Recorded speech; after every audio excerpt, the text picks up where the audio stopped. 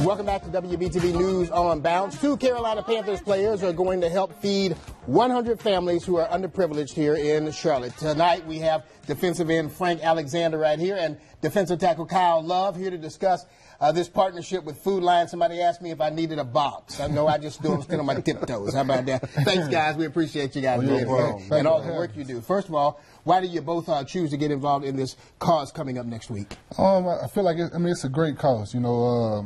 God blessed us with with a couple money and stuff like that. So you want to help our families, and just help out in the community and give back any way we can. Okay, what are you guys going to be doing for the Thanksgiving food drive?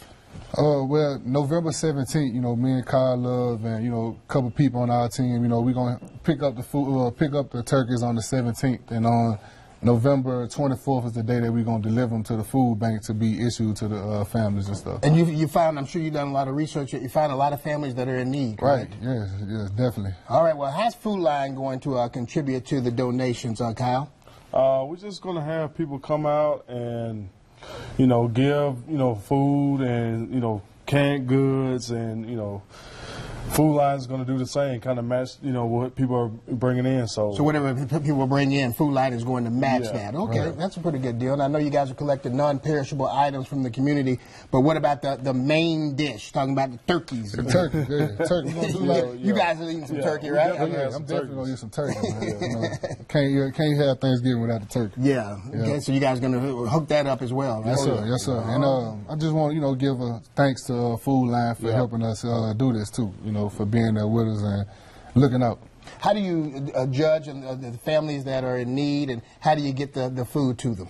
Well, once they go to the food bank, then the food bank gonna help distribute it and get it to the families, and so I guess they have all that squared away. Okay. Well, I know you guys. You guys don't get enough credit for all the work that you do. The Panthers players, the Panthers organization as a whole, with all the community outreach that you do. Fantastic to you. You have a nonprofit organization that's participating in this cause. What it is? Tell us. Let's hear about It's Alexander Helping Hands, and I just got it back in July.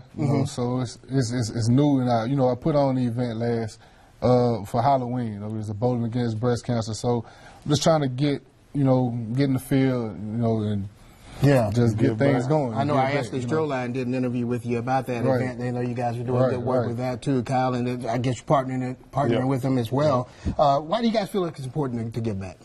It's important. I mean, whenever you get in a position, the opportunity that we have, and we're in the media and we play professional football, so it's kind of always a good thing to do things like that, because a lot of people don't really see that. And it's a lot of respect when it comes to professional athletes coming back to underprivileged areas, giving back to the kids, to the people that's in need, and the breast cancer thing. Like my mom and his mom, both dealt with it, and it's just always just the right thing to do.